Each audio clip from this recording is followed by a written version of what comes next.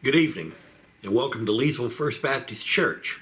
We're still in our Bible study in the book of Ecclesiastes, but we're getting close to the end. We're up to chapter 11. Cast your bread upon the waters, for you will find it after many days. Lord, we continue to pray for revival, that you would take your people and draw them close to you. That you would lead us deeper into your word and to your thought, that we might know your heart and your will better. That we might understand what you are about and what you would have us do. Lord, we pray for those who are faithful to you, and we pray for those who have backslidden, that you would draw them back to you, back to worship,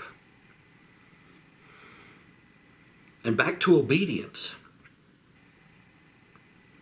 For some have not left the church, but have left obedience. We pray that you would lead us into your holiness, to be your people, as your children, to be able to say like our Lord did when he was a boy, "Don't you know I have to be about my Father's business?" Lead us in this holiness, we beg, for the time is short and the darkness is great. Teach us, guide us, equip us. Fill us with your Holy Spirit, for we pray in Jesus' name. Amen. A lot of what we've been saying about Solomon bears repeating. It's the eternal point of the book of Ecclesiastes, namely, what happens to the most intelligent, the most wise man in the world, the richest, the most gifted, if he walks away from God. Jesus asks, as I've been saying, what does it profit a man if he gains the whole world and loses his soul? Solomon has lost his soul. He has merged all the gods around him because of his wives and concubines, 1,000. He has respected their gods and blended them into one God. We know this because he doesn't call God by the name the Jews gave him, that the priests would use, Yahweh, or if you're a little more old-fashioned, Jehovah. But he uses the word Elohim, which was not the Jewish word. It was originally a Semitic word. It was the word of the pagans all around. We have to be careful because we're tempted to do that. To say, well, all the religions are good. There are different paths to God. No, there's not. Jesus says that he is the way, the truth, and the life, and that no one comes to the Father, to God the Father, except through him. By incorporating all the religions around us, we walk away from the one true God.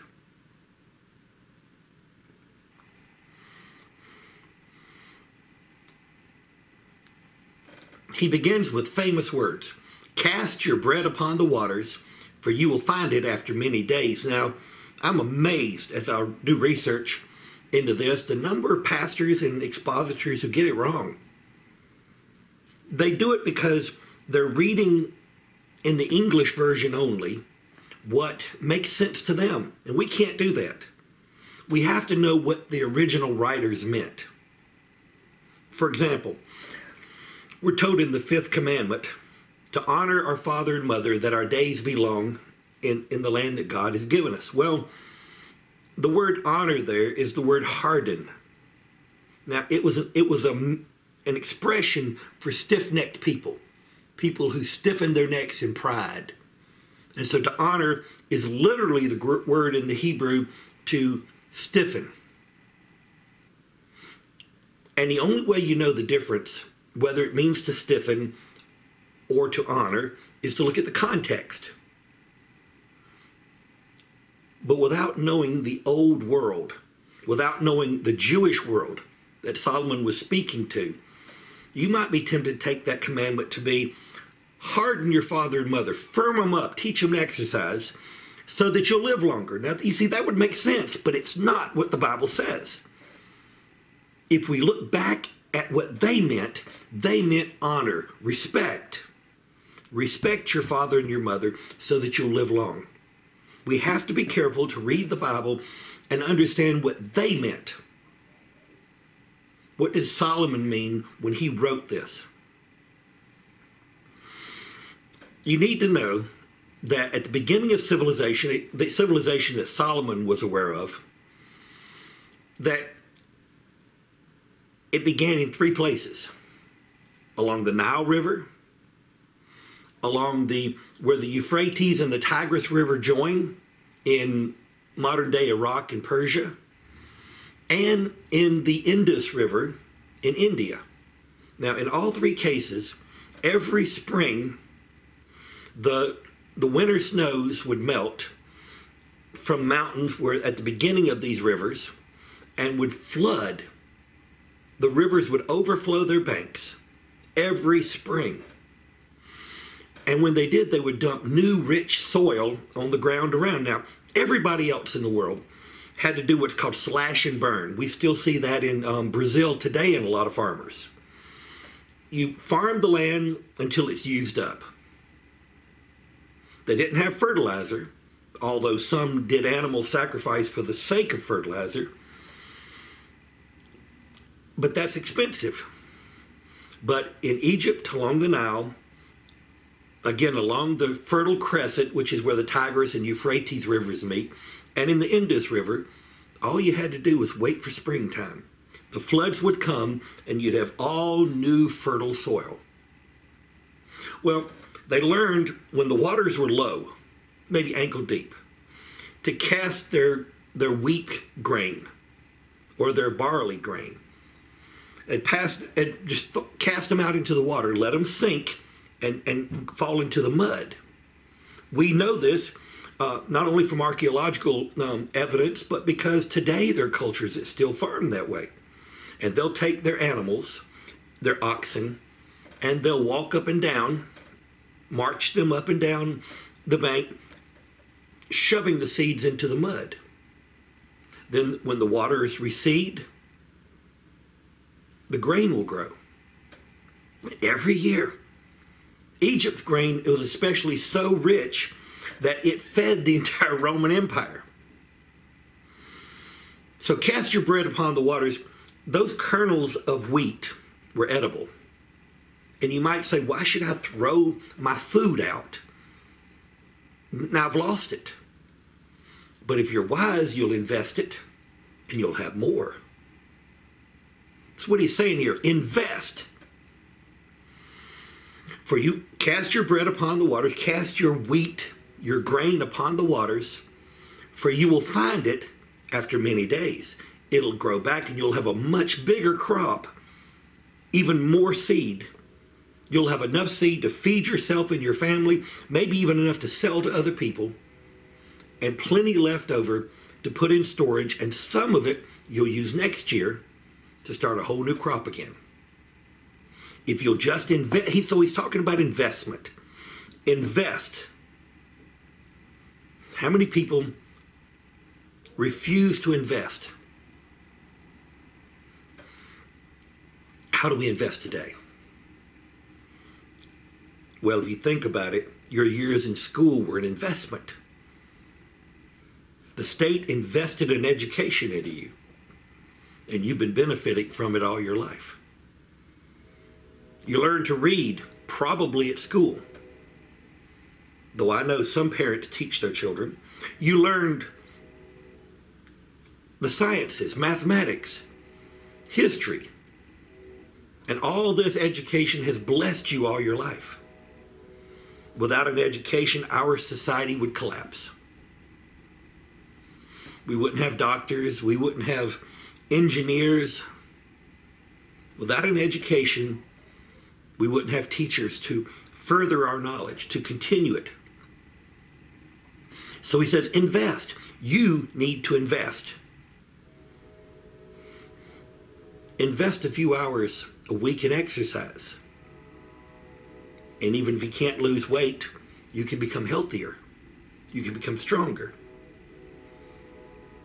Invest time, but also invest time spiritually. Read your Bible, because it is a love letter from God. And as you read, you know the mind and heart of God better. Jesus says, my sheep know my voice.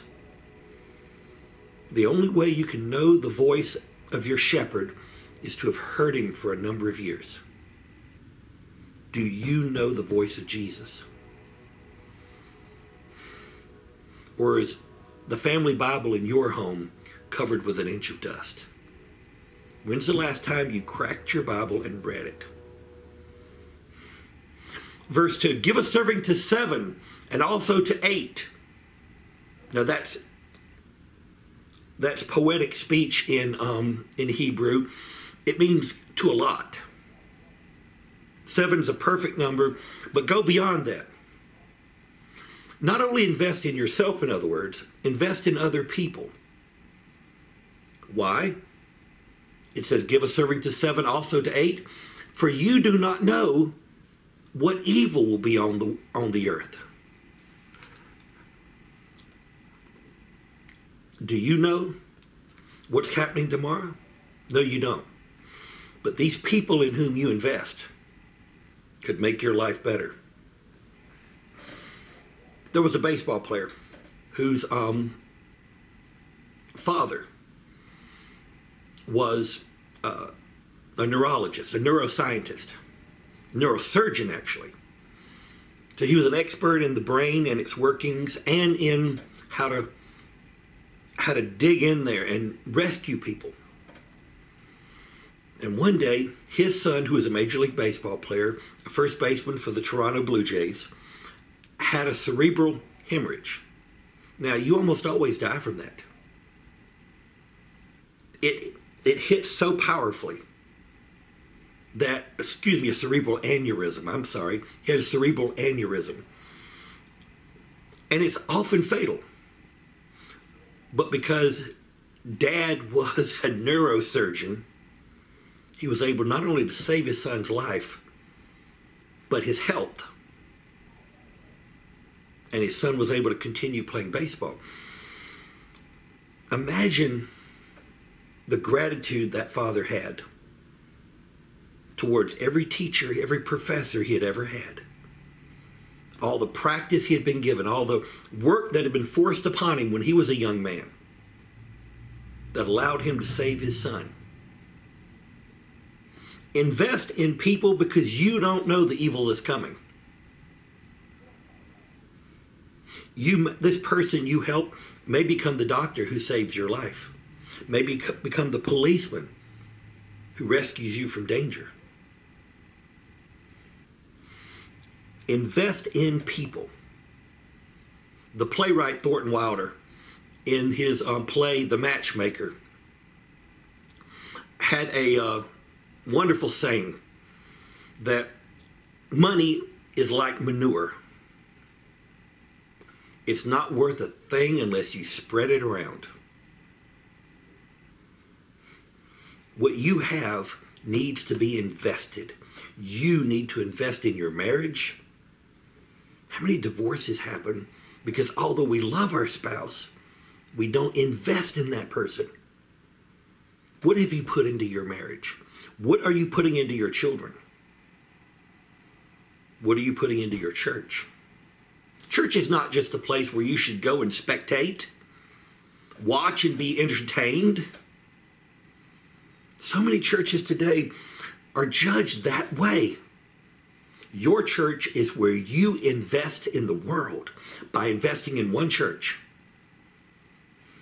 by making that church a place of God, by pouring your money and your work and your sweat into it. You can make the world a better place. I praise God and gratefully thank Him for the people who especially sacrifice their time to bless our children. to bless other people. Do you have a burden for other people? I fear that we've used that expression so much only for evangelism that we've forgotten it means everybody, especially the church. Have you invested in the people that you call fellow church members? Do you care about their salvation? Do you pray for them? Do you pray for their growth, for their training? Solomon says you better invest, because if you don't, evil's going to come and you'll be washed away. Trouble is coming.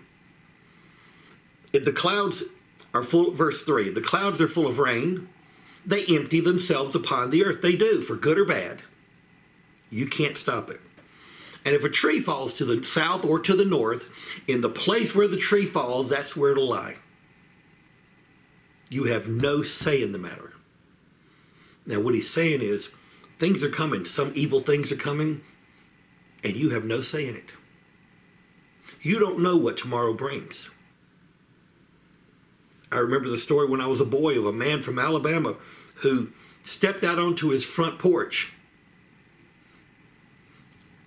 And when he stepped off the front porch, walking to his car to go to work, a meteorite went through the small roof over his porch. Had he delayed a second more, it would have gone right through his head. You don't know what's going to happen tomorrow. You don't know what horrible thing. You don't know what good thing. You don't know what opportunity. It's coming and you can't do a thing about it. Verse 4, he who observes the wind will not sow. Now, this is an expression. If you wait, remember you're casting seed out into the water, and the wind's going to blow it all over the place. But if you decide you're going to wait till the perfect weather day, you'll never cast seed. You'll never have the perfect day.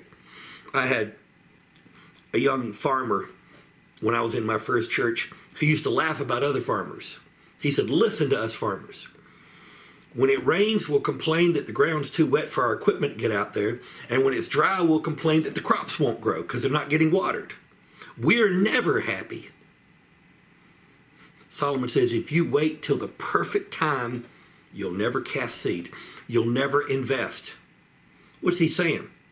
Invest all the time, no matter, in good or bad, invest. Invest in your church, spiritually, emotionally, physically. Give your life for other people, because you don't know. Don't wait for the perfect chance. Don't wait for the right time to tell your children about Jesus. Tell them always. Just let them tell you when they're ready to listen. And he who regards the clouds, in other words, waits for the perfect weather, will not reap. If you wait for the wind to be perfect, you'll never sow your seed. And if you wait for a day that is good, you guaranteed good weather, you'll never harvest your crop. Because while you're waiting, the rains will come and destroy your now ripe crop. So just work. Just get out there and do the best you can. Don't wait to invest. How many men said, I was going to give my wife a little bit more of my time as soon as I got X, Y, and Z under control? As soon as I dealt with this, I was going to go to her. And now it's too late. How many people said, I was going to take my children and teach them, but I forgot. I lost track of time. And now it's too late to play catch with my son. Now it's too late to spend that time with my daughter before she leaves the house. Don't wait for the perfect time. Invest always. We should spend our lives investing. Now, this is great wisdom. Yes, he's lost, but this is good wisdom. Verse 5, as you do not know what is the way of the wind. You don't know what the weather's going to do. You don't know when the best time is. to do whatever it is you've been waiting on. You don't know. So do it while you can. Or how the bones grow in the womb of her who is with child. You don't know what's going on. This world is beyond our understanding. So stop waiting to understand before you act. You know what's right. Do it. Do it now. I talked to a woman one time, and I've actually had this conversation in other ways a number of times. But she said, I know I need to give my heart to Jesus, but I'm waiting for him to fill my heart and prove to me before I accept him. And I said, so what you're doing, because you know you need to be with him, what you're doing is saying, I know I need to get wet. I know I need to jump in the water, but I'm not going to jump in until after he makes me wet. Doesn't work that way. You don't know. So, in the same way, you do not know the works of God who makes everything. We don't understand what God's up to.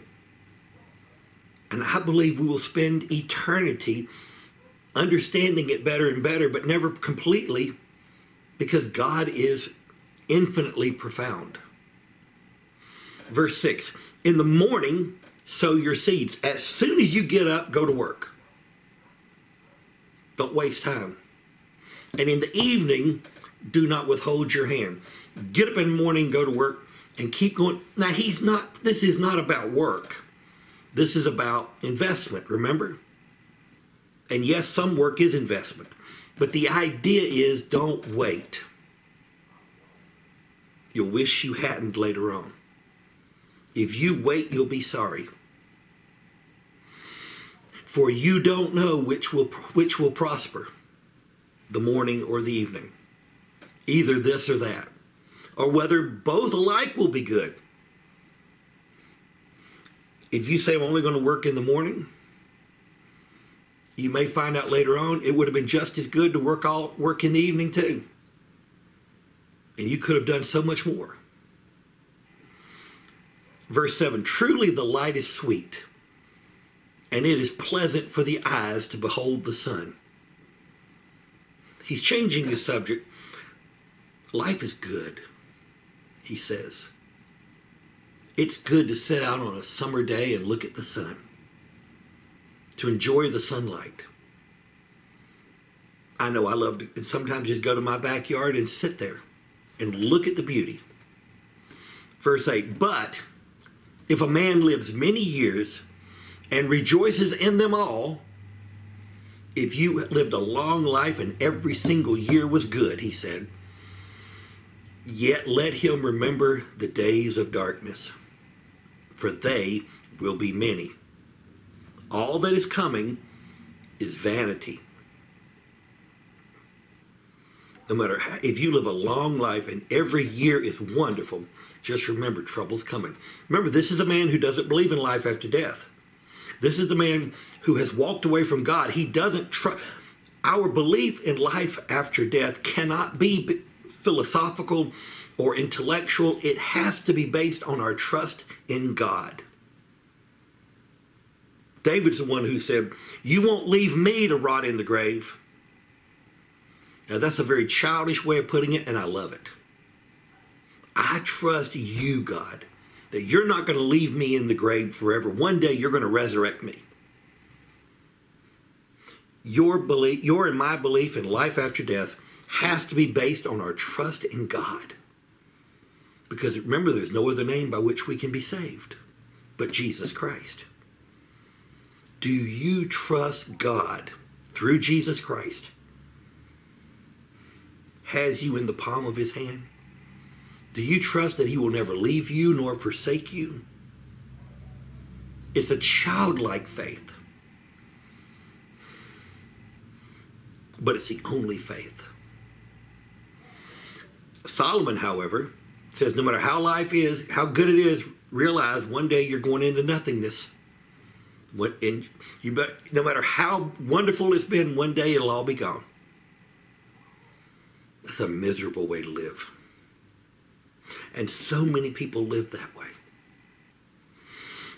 The expositor Adam Clark says it like this, because he says no matter what trouble's coming, he says if you're either going to live and you're either going to die a violent death when you're young, or you're going to die a lingering death when you're old.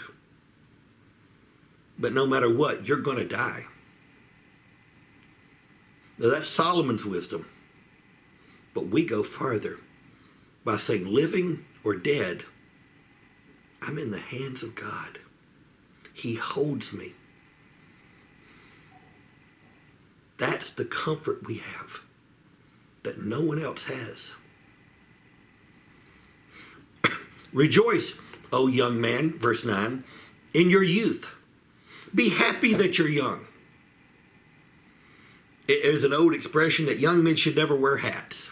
They should go out in the rain and the sun and enjoy them both with bare heads. It means just this. Rejoice while you're young. Be happy that you're young. Don't waste your time wishing for tomorrow. So many young people say, man, I can't wait till I grow up. Why? Be happy now. I believe as an adult, part of our job is to remember that children are scared to death. We idealize our youth and say, man, I wish I could be young again. The truth is when you were young, you were scared because you had no power. You depended on other people for safety, for life. It's our job to help our children enjoy being young, to help them be energetic in their celebration of life. We shouldn't weigh them down. We shouldn't pin them down. We shouldn't nag them so that they can't enjoy being children. Rejoice, O young man, in your youth, verse 9 says, and let your heart cheer you in the days of your youth. Walk in the ways of your heart. That word ways is the road. The path that you want, do it. Chase your dream. When I was a boy, everybody wanted to be an astronaut or a fireman. Whatever your dream is, chase it.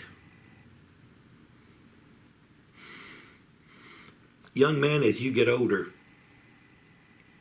compromises will happen. Burdens will be added to you. Chains will come upon you. If you're a Christian, they'll all be good chains, but they'll be chains. The choices you make as a young man will follow you into old age. But chase those dreams while you can. And walk in the ways of your heart and in the sight of your eyes. Now, you might remember that the Bible said every man did what was right or good in his own sight, in his own eyes. It means what you see to be the best. Walk in the way that you think is best. Do what you think is right. Now, I will tell you, if all you do is what you think is right, without the Word of God, you're in trouble. Solomon misses that because he's no longer listening to the Word of God. Don't you make that mistake. But know that for all of these, God will bring you into judgment. No matter what you do, good or bad, one day God's going to judge you. He's talking about the end of your life. Man, what a wet blanket. Chase your dreams. Be happy while you're young, but realize one day you're going to pay for all of it. Again, this is the best that the lost world can give. Therefore, verse 10, remove sorrow from your heart. Now, the word sorrow there is the expression for the things that cause anger or frustration. Because you're going to die and be judged in death, Solomon doesn't believe after death. In other words, you're going to die for the way you lived. And that's true to a point. Spend your life eating bacon, you may die of a heart attack. So remove the things that cause sorrow from your heart while you're young, and put away evil from your flesh. Don't do evil things you'll pay for when you get older. Now that's solid wisdom. But oh, we Christians have much more. For childhood, this is the end of it. Hear the sadness in this. For childhood and youth, and by youth he means the prime of life. If you don't believe me, ask any 60-year-old man when is what he considers to be a young man. He'll say 30, 35. So the word here, youth, means the prime of your life. It's literally in the Hebrew the word dawning. When your adult life dawns and you're young, you still have your youth, you still have your strength, but now you're an adult with all the rights and privileges and power of being an adult. And he says all of that, your childhood and the prime of your life, are vanity. Here today and gone tomorrow. Today, you're a young man, a vibrant man, a powerful man. Tomorrow it's gone. Today, you're the prettiest girl in town, the smartest. Tomorrow it's gone.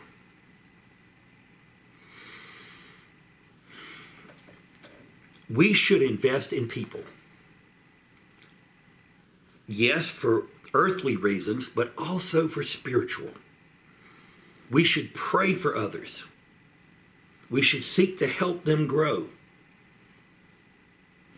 Husbands and wives should go to church together, should worship together, should pray together. As we invest in people spiritually, not only do we bless them, and they'll thank us forever for that blessing, but you'll be blessed as well. You will live in a better world if you lead people to Jesus. Think about this for a second. What if you took the worst drug dealer in town, the most violent, the most vulgar, and led him to Jesus Christ, and Jesus flipped his life around? Wouldn't you live better? Wouldn't the community around you be better? Why do we hole up in our private homes and let the world around us go to pot? Solomon's right. We need to invest in ourselves. You need to be about investment in your own life spiritually, as well as intellectually and academically and physically. You should invest in your prayer time, in your Bible study time, in your devotional life. But we also need to invest in other people in the same ways. You can change the world by brightening the corner where you are, by taking the dim light that is just you and multiplying it by a large number of lights. Many of them perhaps brighter than you, but that's okay. You started the fire. And you changed the world. You can be a blessing in your church. When you think back on the people who are most memorable in your church, they are the people who sacrificed the most, who invested the most. And they won't tell you that they wasted their time. They will say it was a blessing that they invested in fellowship, that they invested in worship, that they invested in music so that others can worship, that they invested in Bible study so that others could be enlightened as to the ways of Jesus Christ. You'll never begrudge whatever it is you pay out, whatever it is you invest. We finish this Bible study with chapter 12, Lord willing, next week. Be thinking about who you invest in and how you should invest in yourself as well. It'll change your life, and it'll change the world around you. Until then, as always, in Christ's service and in yours, I'm your pastor. Good night.